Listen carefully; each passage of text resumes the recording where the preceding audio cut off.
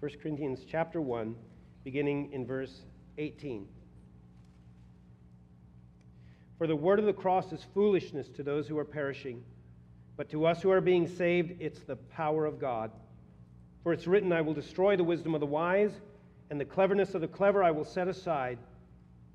Where's the wise man? Where's the scribe? Where's the debater of this age? Has not God made foolish the wisdom of the world? For since in the wisdom of God, the world through its wisdom did not come to know God, God was well pleased through the foolishness of the message preached to save those who believe. For indeed, Jews ask for signs, and Greeks search for wisdom, but we preach Christ crucified. To Jews a stumbling block, and to Gentiles foolishness, but to those who are called, both Jews and Greeks, Christ, the power of God and the wisdom of God, because the foolishness of God is wiser than men, and the weakness of God is stronger than men. You know, in 1857, during an excavation on the Palatine Hill in Rome, one of the 7 hills overlooking Rome, in the excavation of the Domus Gelatiano, a house in the imperial palace of Emperor Caligula, a piece of graffito was discovered in the plaster of a wall. It's come to be known as the Alexamenos graffito. It dates to somewhere around AD 200, and it may in fact be the earliest depiction of Jesus. It's a caricature, and it's not flattering. The crude drawing shows a figure hanging from a cross with a man at the base of the cross looking up with arm raised in a posture of worship. And then the scribbled text in the plaster, it's in the Greek, and it reads, Alexamenos sebete theon. Alexamenos worships his God. Now, you have no doubt seen many medieval scenes and depictions of the crucifixion reverently illustrated, let's say in paintings or in stained glass windows, maybe in ancient books. But what separates this depiction from those that you are familiar with is that the person on the cross has the head of a donkey. See, as it turns out, Jews were lampooned for centuries as those who worshipped donkeys. Now, Christians were lumped in with them since they are seen as a sect of Judaism. But the message is quite clear that the person who scratched this cartoon on the wall, he was ridiculing Alexamenos for worshiping not so much a donkey, but a crucified man. See, what Christians see as the greatest act of self-sacrificing love, freely offered by the Son of God, the Lord of glory, by which their sins were atoned and salvation was made possible, the world sees as folly and utter foolishness. On the one hand, the crucifixion of Jesus is understood by Christians to be essential to the salvation of all men everywhere.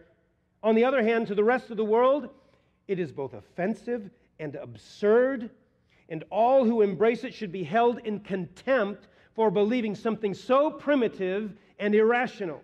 They are fools themselves for finding value in that which is so contrary to sound wisdom and enlightened judgment. And Paul sums up the world's view of the cross in verse 18. The word of the cross is foolishness. I want to speak to you this morning about the folly of the cross.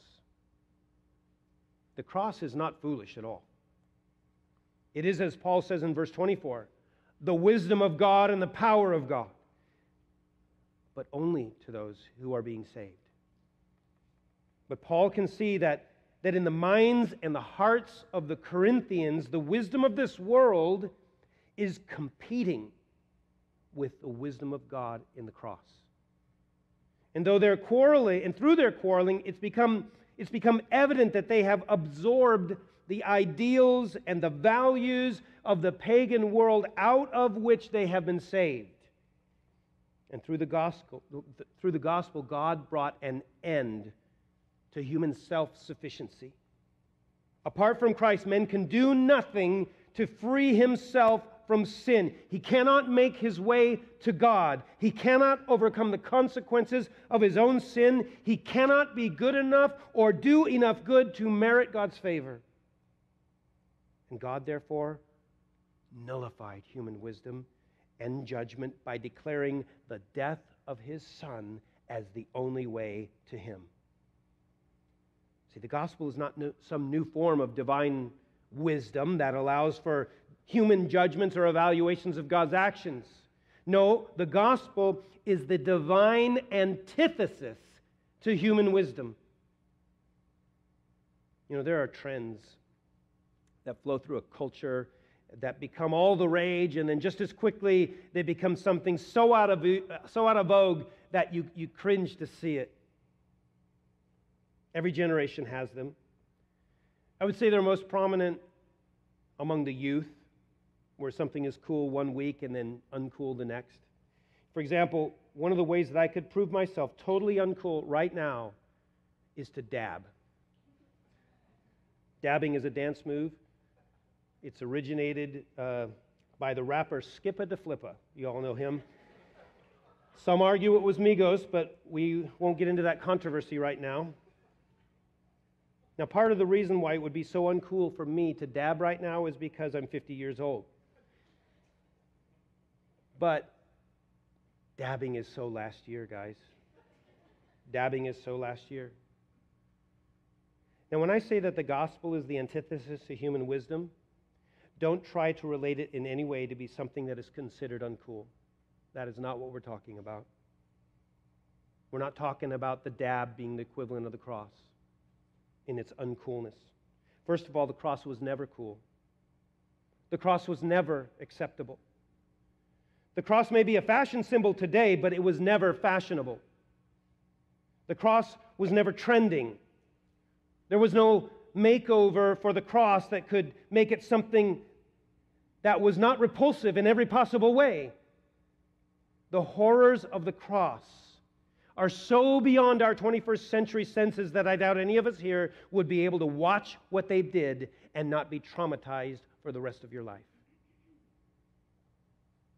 And so there was nothing whatsoever acceptable about the cross, except for the purpose of publicly executing a low-life criminal in the most shameful, painful, and dehumanizing way possible. And so it only follows that in the first century, no man in their right mind or otherwise would ever have dreamed up the plan that God came up with for the redemption of humanity. No one would ever believe in a God who died like a common criminal on a Roman cross. The offense of the cross was too preposterous to be acceptable to Jews and Greeks alike. And for this reason, the Corinthians were trying to make the cross more acceptable.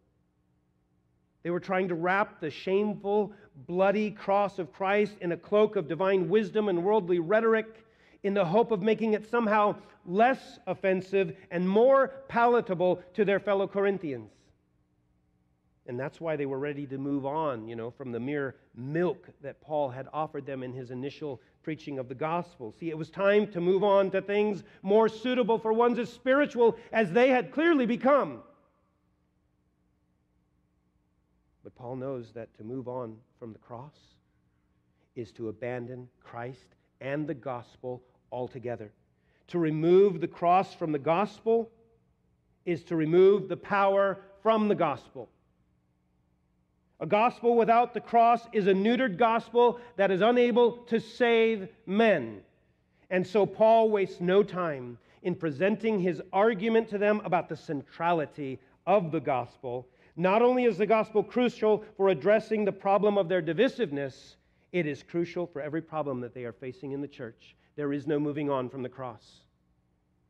And so the message of the gospel, at the center of which stands the cross of Christ, it is absolute.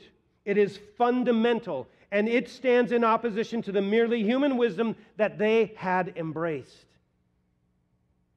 There is no reconciling the cross with the world. That is as true today as when Paul wrote this letter. There is no way to preach the gospel of a crucified Savior faithfully without also inviting the scorn and the ridicule of the world.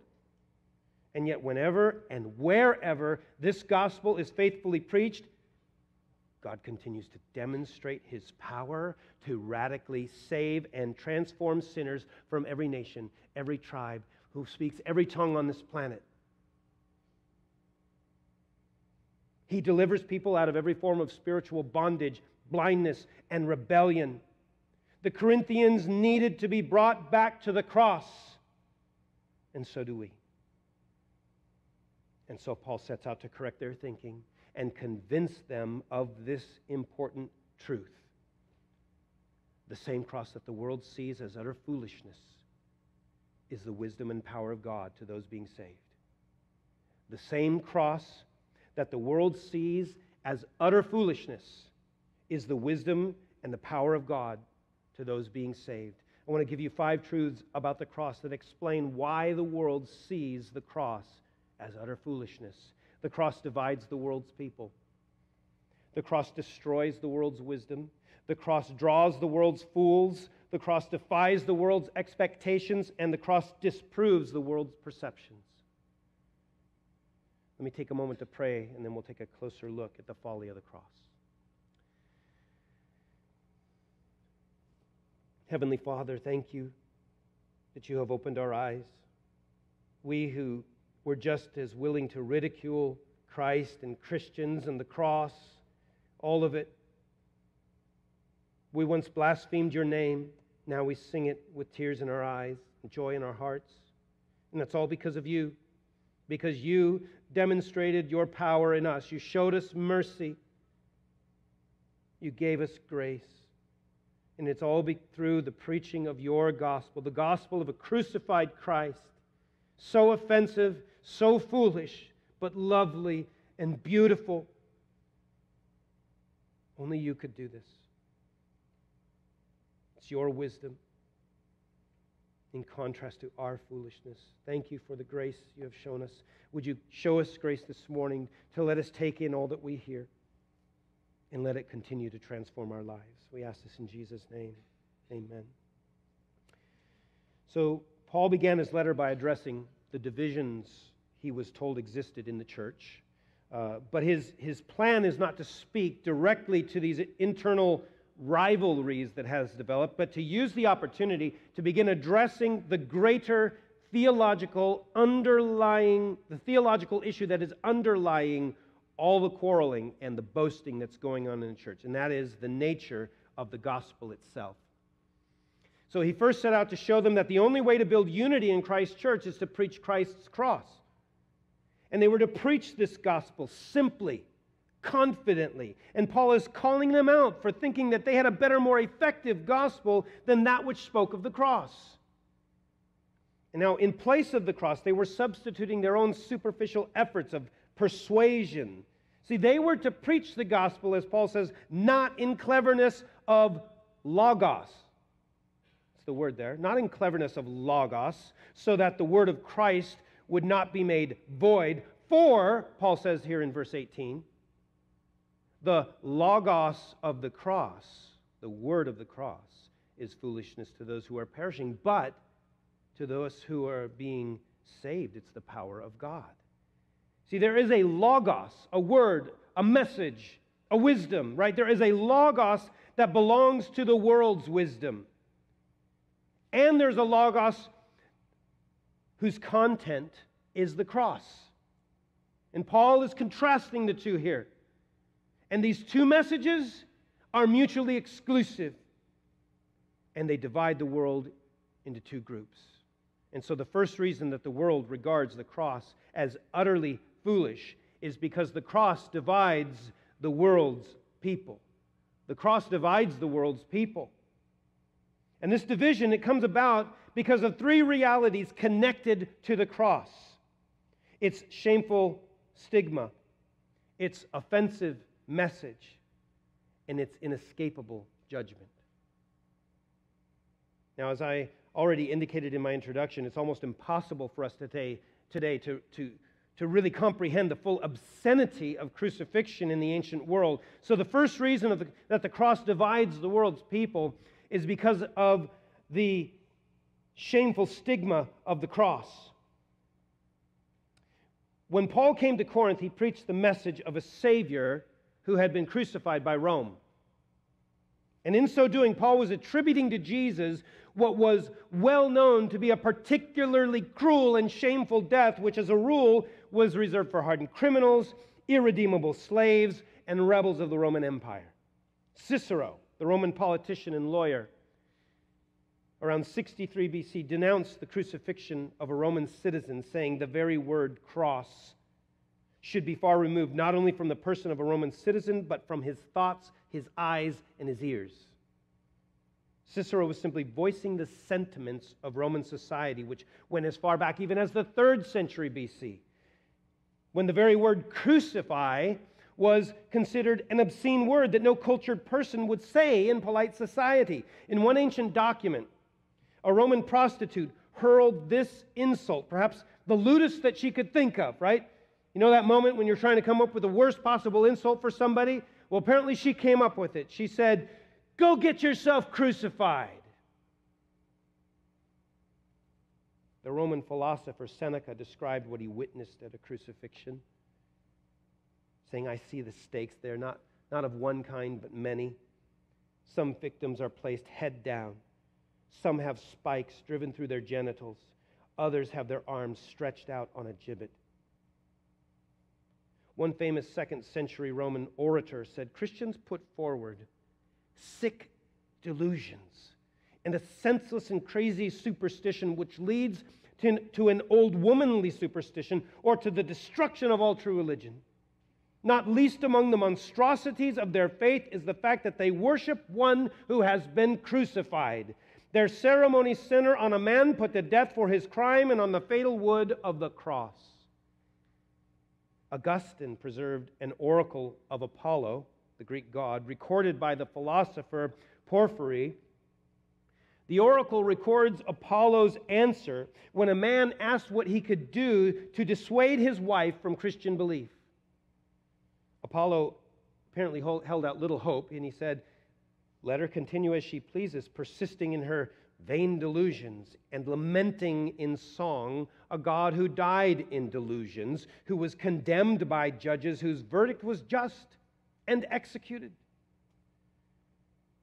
Think of how Christians, speaking about their God suffering death by crucifixion, how it would have clashed with the far more appealing religious symbols that the people of Corinth would have been familiar with, like stalks of grain or baskets of fruit to represent life and power, or other symbols of fertility that were well known at this time. D.A. Carson, he suggests that presenting the cross in some kind of a positive light would be like equating good with one of the gas chambers at Auschwitz. It would be like saying that the mushroom cloud over Hiroshima was beautiful. See, the contrast is a complete paradox. And with these few examples, we can see that the contempt with which the average Corinthian would have viewed Christianity precisely because the cross was at the heart of the Christian message. Christians were proclaiming a crucified Jew from some backwater of the Roman Empire as a divine being, God's Son, the Lord of all and coming judge of the world. He was sent to earth, rejected by his people he came to save, deserted by his followers, executed by the proper authorities, and apparently he was powerless to stop any of it. Must have been thought by any cultured, educated man to be utter madness and folly, worthy only of scorn and derision, and certainly not worthy of any consideration. And yet, we never find Paul referring to Jesus' death as an embarrassment, or sweeping the crucifixion under the rug as an unfortunate mishap that was only remedied by the glories of the resurrection. Paul never says that he preached the resurrected Christ. He says in 1 Corinthians 2:2, "I determined to know nothing among you except Jesus Christ and Him crucified." He puts it right in their face. crucifixion and resurrection, they go together, right? And Paul's going to elaborate on that in chapter 15 when we get there. But he proclaimed the cross, as repugnant and shameful as it was to those in the first century. It was central to his preaching. Now, this leads us to the second reason why the cross divides the world's people.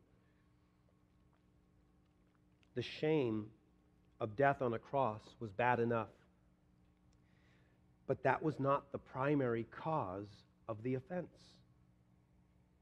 What offended people more than the manner of Christ's death was the offensive message of the cross. Now, notice what Paul says is foolishness. Because he doesn't say the cross is foolishness. What does he say is foolishness? The word of the cross. What's the word of the cross? Well, when the Apostle Paul wrote this phrase, he had something in mind. Right? What is the message of the cross that so offends men of this world? Well, it's what he calls in verse 17, the gospel.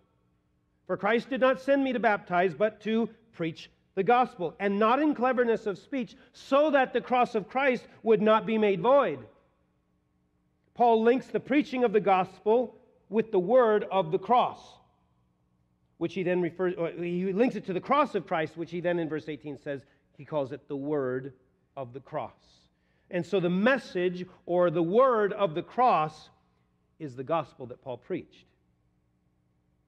Now, what is the essential content of the gospel that Paul preached? Well, in verse 23, Paul summarized the substance of his preaching as Christ crucified. So the word of the cross, which is synonymous with the gospel, is accurately summarized as the message of Christ crucified. The word of the cross is the message about the reality of our sin and the offense of our sin to God. It's the message that Christ died on that cross as an atoning sacrifice for our sin, and one must believe fully in his death as the only means of escaping the wrath of a holy and just God. And so the message of the cross that Paul preached in Corinth, it's the same message that he proclaimed elsewhere and that he recorded for us in different letters that he wrote. Galatians chapter 3, verse 13, if you'd like to turn there.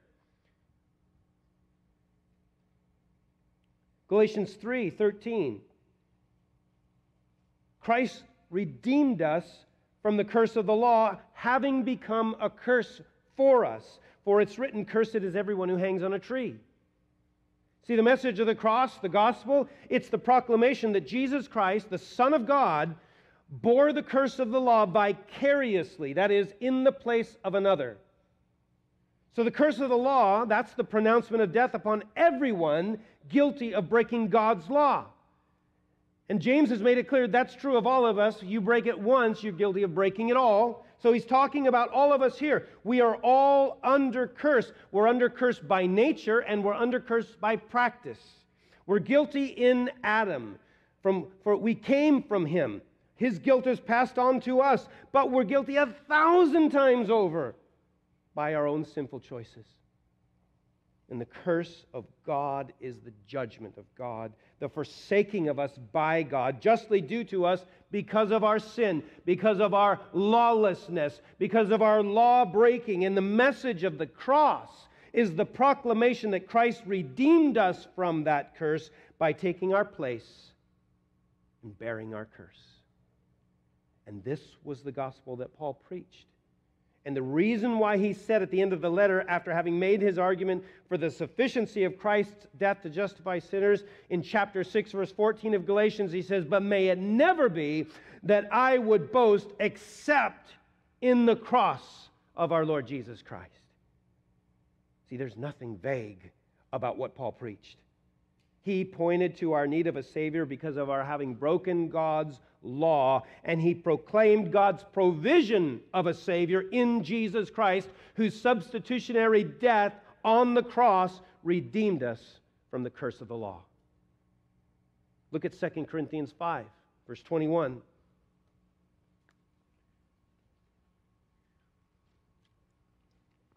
Second Corinthians 5, verse 21 says, "He made him who knew no sin to be sin on our behalf, so that we might become the righteousness of God in him.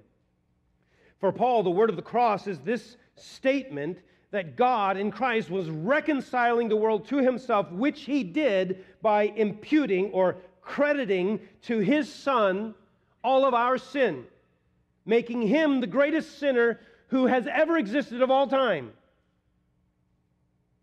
He never sinned himself, not in any way. He obeyed the law of God perfectly. He carried out the will of his heavenly Father completely, but he has made sin on our behalf. And in the courtroom of heaven, he is charged with the legal liability of the sins of all who will ever come to trust in him. And for these sins, he's punished by God. That's your sins. That's my sins. That's why he was on the cross, bearing our curse, bearing our sin. Your sin, the sin that you committed today on your way to church, the sin you committed last night in the privacy of your bedroom, the sin that you commit when you're out in public with your friends who don't know you here. Christ died on the cross for that. And then we have in chapter 15, jumping ahead in our book, chapter 15 of 1 Corinthians, he expands, he makes it abundantly clear the meaning of this phrase, the word of the cross. What is he talking about? The first 4 verses. Now I make known to you, brethren, the gospel which I preached to you, which also you received, in which also you stand, by which also you are saved, if you hold fast the word which I preached to you, unless you believed in vain. For I delivered to you as of first importance what I also received, that Christ died for our sins according to the Scriptures, and that he was buried, and that he was raised on the 3rd day according to the Scriptures. See, the message of the cross, it's the declaration that in the crucifixion of Jesus Christ, the Son of God, God has provided a fully adequate sacrifice for the penalty and the punishment of sin. It's the summing up of all the facts of the life and the ministry of Jesus that led up to his betrayal by Judas Iscariot to the Jewish authorities, who then falsely condemned him for blasphemy and demanded that the Roman authorities execute him as a common thief. He died, he was buried in a tomb, and then he rose again 3 days later. Paul and his fellow apostles took these facts of his life, his death, his resurrection, and by the inspiration and power of God's Spirit, they explained Jesus to be the Christ, the Messiah of God, whom God declared through his prophets would come and deliver his people from bondage, but not bondage to Rome, no, from a far greater enemy, bondage to their sin. And so the word of the cross, it's not merely the reiteration of the historical facts surrounding the life and death of Jesus, but also the declaring of the significance of his death, the significance of who it was who died there, which is what we have in the writings of the apostles that make up the New Testament Scriptures. So at the heart of this message of the cross are 3 straightforward assumptions. Jesus Christ assumed the debt of your sin. In his death, Jesus Christ bore the full penalty of your sin, and all that is required from you is to turn from your sin, trust only in this Christ who died and rose again to secure the full and irreversible pardon from all your sin. And Paul proclaimed this message to all men everywhere, Jew and Gentile, slave and free, rich and poor. He proclaimed it as the only way by which they can stand righteous before God and know his favor and blessing. If you would ever know the blessing of being forgiven your sin, you will know it only through believing the word of the cross. In seeing and believing in the necessity of Christ crucified as the only means of atonement for your sins and being justified before a holy God. Such a message, Paul says, it was rejected as offensive and foolish to many who heard it in Corinth. And it's no different today. The shameful message, or the same message of the cross, it offends our modern sensibilities. It is foolish to us. It's worthy of being mocked as a myth of a lessened, lightened superstitious age when morally bankrupt leaders of the church use fear of damnation to control a less educated society for the sake of their own power. See, that's all it is. That's all religion is. Some deem it even worse, though. They go even further to mock and scorn the cross. Some have said that any God who would brutalize and kill his own son for the crimes of others is guilty of cosmic child abuse. Such notions of salvation are as antiquated as curing illnesses and diseases by bloodletting or leeches. We don't need a Savior to be crucified so God will forgive us. No. Actually, God wants us to forgive ourselves.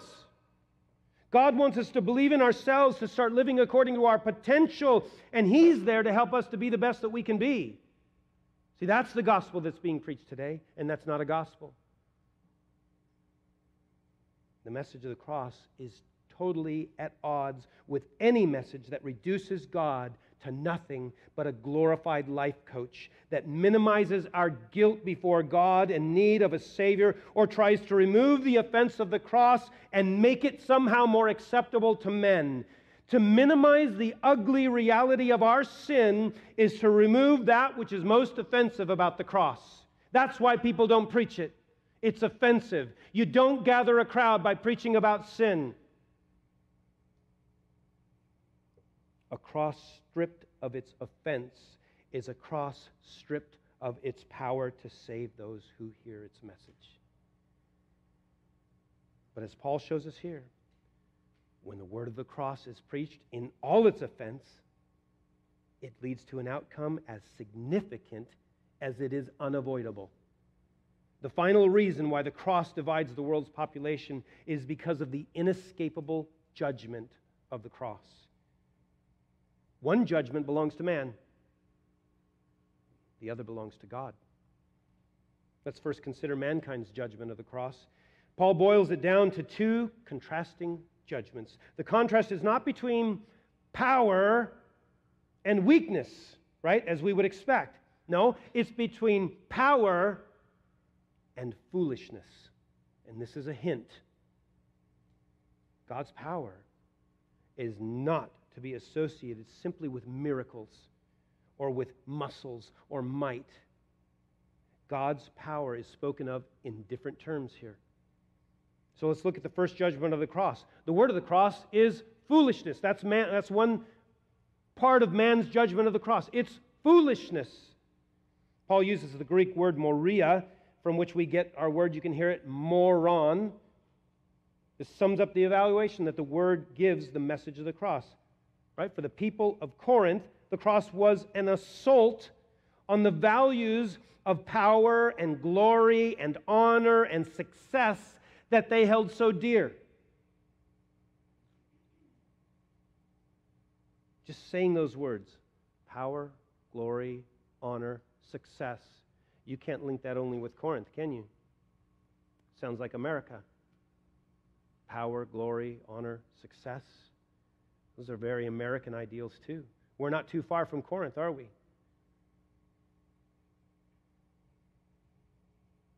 Anyone who would worship as God, someone who died in humiliation and weakness, is a fool. But I don't think, though, we can reduce the world's contempt to just purely an intellectual defect or a lack of wisdom, like, they're a little dumb in the head. See, we can't reduce it just to that, as if that's what the world thinks, because that's not what the world thinks. That's not all the world thinks, because more is in view here with this idea of foolishness. Justin Martyr is more on track when he describes the offense caused by the message of Christianity to the ancient world as madness. It's madness. You're not simply an idiotic fool for worshiping a Christ crucified. You are a deranged fool. There is something wrong with you. What is glorious or praiseworthy of a God who was overcome and died in abject weakness? What possible benefit can come from worshiping a Savior so incapable, ineffective, and pathetic, and who expects me to see myself the same way? There is so clearly nothing of value in a crucified Savior who dies in weakness that it's folly. And one who embraces its message is a fool, and you need to have your head checked. But there's another judgment by men of the cross. The word of the cross is the power of God. See, Paul equates the cross with the power of God. Now, in the Old Testament, God links His word to power. For example, in Jeremiah 23:29, don't turn there, it says, "Is not my word like fire, declares the Lord, and like a hammer which shatters a rock?" See, He often linked His powerful acts of creation and redemption with His word. And here, Paul says the word of the cross is the power of God. But the power of the cross is not simply sheer force, right? When we hear the word power, we know, you might know, it comes from the word dunamis, from which we derive our word dynamite, explosive power. That's really not what's in view here. We don't equate it with force or the power of a mighty army here. That's not what he's talking about. The things that man accepts as powerful, right? Like the might to rule an earthly kingdom, the ability to turn stones into bread, the power of your words to persuade and manipulate belief. Jesus rejected all those and more. Those are all ways that man seeks to be powerful, sees power. Such things give the appearance of being effective. They can draw a crowd. They can get a following, but they do nothing for the soul except further damn it. You see, for Paul, power is to be seen as that which is effective. Effective how? Effective to save. Effective to overcome sin. Effective to be godly. Effective to be transformed, to be set free. This power is demonstrated not by might, not by power, not by persuasion, but by lives changed by God's Spirit. And so the same cross that the world sees as utter foolishness, Paul says, no, that's the power of God. See, this is man's judgment of the cross. But Paul says that there is a greater judgment that precedes man's, which is God's judgment of man. That's the second inescapable judgment, God's judgment of man. And the world of Paul's day was familiar with a number of polar opposites. People were either Roman or barbarian. They were Jew or Gentile. They were slave or free. They were male or female. And society was anything but equal and classless. The cross, though, it changed everything. The word of the cross has brought a judgment in its wake. It has divided humanity into two groups that have absolutely nothing to do with race or gender or status. And as a result of the death and the resurrection of Jesus Christ, God has decisively judged and condemned this present age. It is coming to an end. And He's in the process of doing that, bringing it to an end. And those who belong to this age, those who belong to its ways, those who embrace its views, God's judgment is that they are in the process of perishing with it.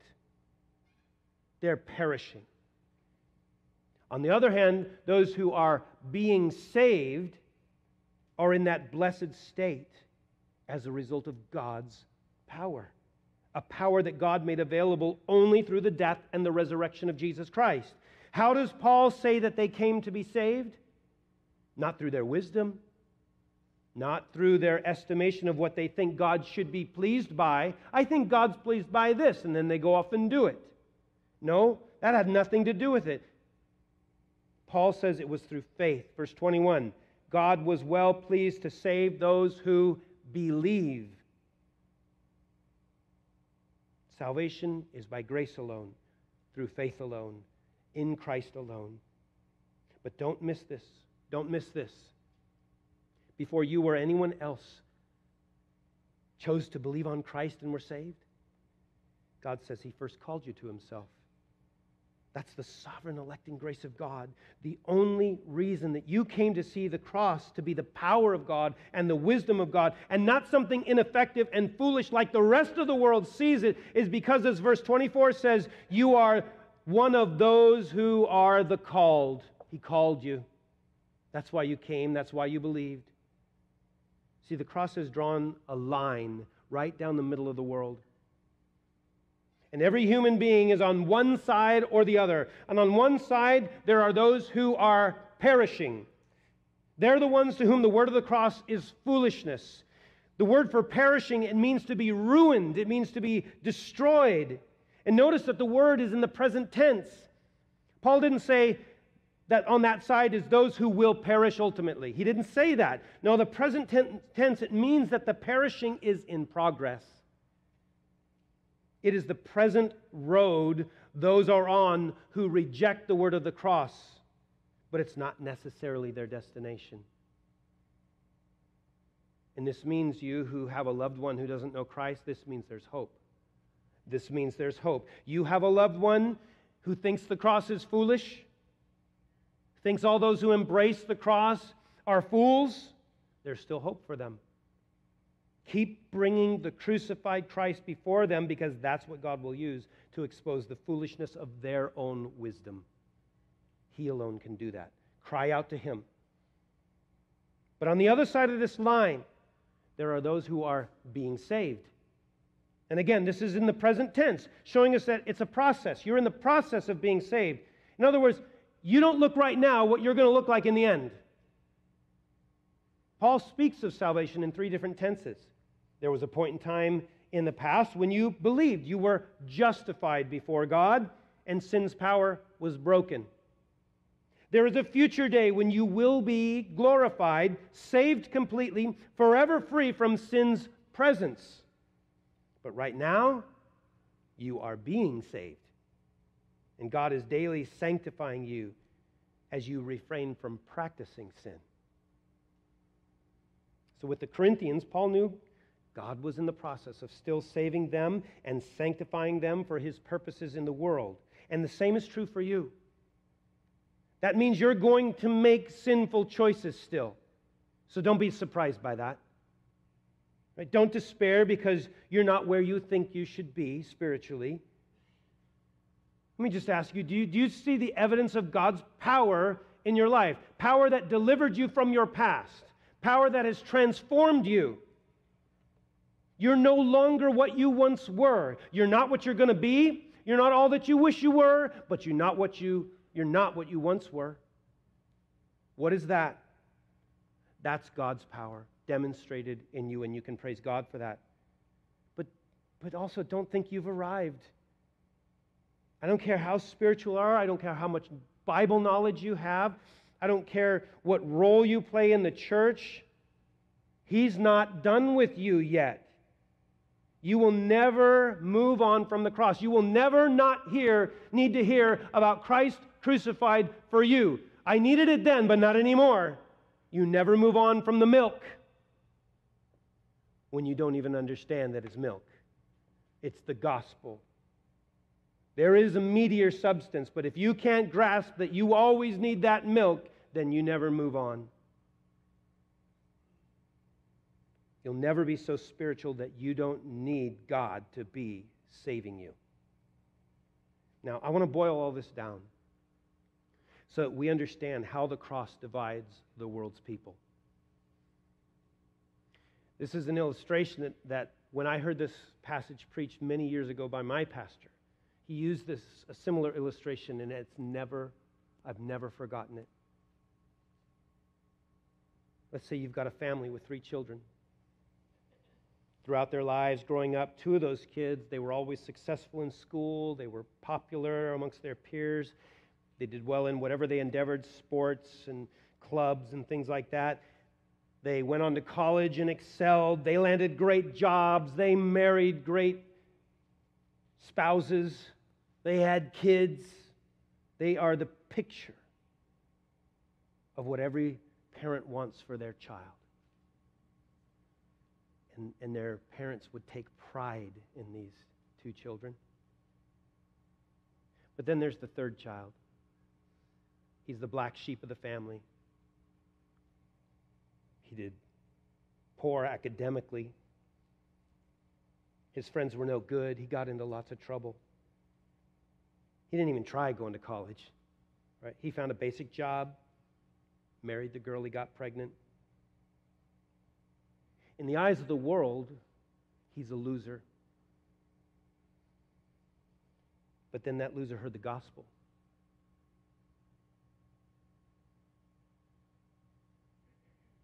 And God saved him. He started attending church. His wife got saved. And bit by bit, his life began to change. Not in the ways the world values, though. He's not a lawyer like his sister. He's not a Wall Street broker like his brother. He doesn't have a big house, doesn't drive a nice car. And his siblings, they still look down on him. He's still the black sheep of his family because he was foolish enough to go the route of religion. Hey, we're happy it changed you, but this black sheep of the family who embraced the cross is not on Prozac. He doesn't need a drink to make it through the day. He doesn't need to see a therapist to figure out why he's unhappy. And his marriage isn't on the brink of divorce. He's still foolish, though, in the world's eyes. But God has demonstrated his power in him to free him, to deliver him, to save him, and to sanctify him. How do you see the cross? What is your response to the message of the cross? Is its message offensive to you? Are you ashamed of it? Do you reject the cross because you can never die to yourself? Why? Because you long more for the world's wealth and fame and power than for Christ. See, you need to understand what this means. It means you are perishing.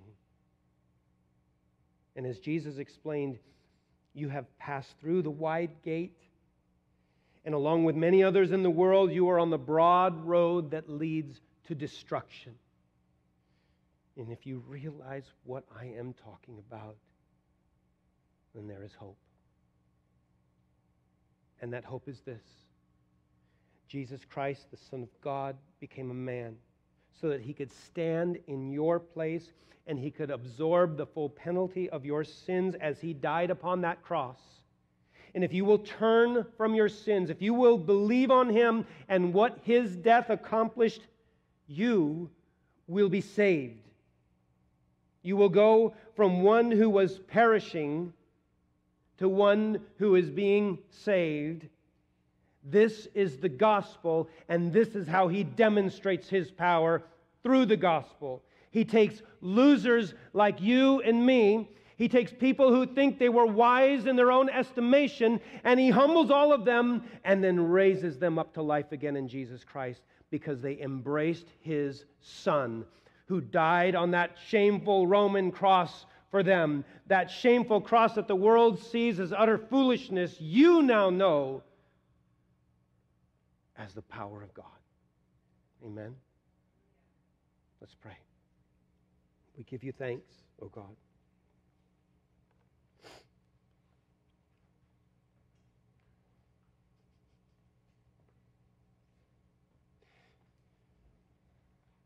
We give you thanks. We did nothing. We did nothing. You opened our eyes. You called us to yourself.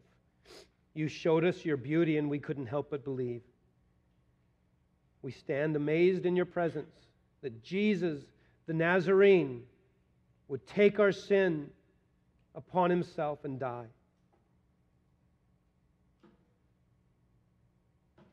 Let us be proclaimers of this foolish message. proclaimers of the cross of Jesus Christ where our Savior died.